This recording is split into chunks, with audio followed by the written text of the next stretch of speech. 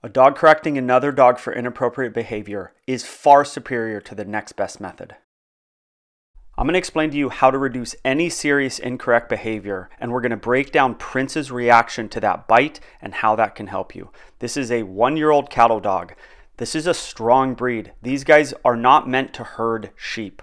When they go for the back leg of a dog, they think they're going for a cow and they bite hard. So we're going to break down that video as well.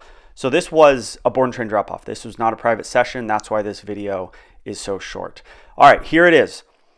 You want to reduce a serious incorrect behavior, a dangerous behavior. There's 3 elements to it.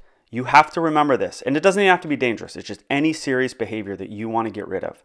There's 3 elements to it. 1 is timing. The timing has to be almost exactly right. That's where e-collars get it right. You can time something 100 feet away. Okay. The other thing is intensity. The quote-unquote punishment, right? The e-collar or Prince getting mad at the dog or the correction or whatever has to be more than the inherent reinforcement that the dog is getting from the behavior. Okay, so Prince's reaction had to be bigger than the enjoyment this cattle dog got from biting the back leg. But the third thing is where a lot of certain trainers get it wrong, and that is there needs to be a dog on dog or a human on dog or a human on person aspect to it, where the dog knows where the quote unquote punishment is coming from. And that's where certain things get it wrong. That's where corrections on a leash get it wrong. E-collars get it wrong. The positive reinforcement, the force-free folks, they get it wrong the whole time. They don't even think that a dog should ever be corrected for anything, so they get the whole thing wrong. All right, now we're going to break down this incident. So, cattle dog, his trigger is the back legs. He has a muzzle on at this point, and the bite, and Prince goes hard, and he should go hard, and the fight ends right there. Okay, we're going to break this down in slow motion for you and really, okay, here it comes. And back leg, how do we know this would have been a bite if the dog didn't have a muzzle? It's Prince's reaction. Prince doesn't get this mad unless he knows it would have been a bite. Now, this is essentially jujitsu. Yes, he's using his mouth, but he's not doing it hard. This is a body thing from Prince. Watch Prince's right leg right here. He thinks he might get bit, and he brings that right leg out.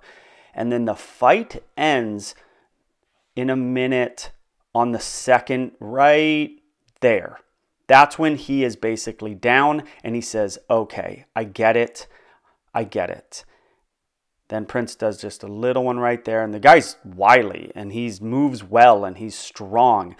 And then no one holds a grudge. Prince doesn't hold a grudge. I don't hold a grudge. I did not even call Prince off at any point during that. He stopped himself. I said nothing. You've heard me call Prince off. I said, this dog needs it. We're going to let this go. Hey, this video is not done, but if it has helped you, if you found it interesting, if you found it unique, then hit that subscribe button. Now we're going down the pasture. We left the muzzle on because he's strong.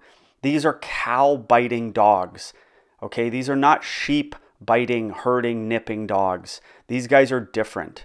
They're one of their top 4 breeds. Pit Bulls, Bull Terriers, these guys for pound toughest dogs. So I'm going to repeat it again. The timing is super important. The animal has to know, oh, I'm being corrected for that behavior, and they got to know which behavior they're being corrected for. The correction needs to be more than the behavior was inherently reinforcing. But then the third thing is that it is okay for the dog to know that the correction came from that dog or that person.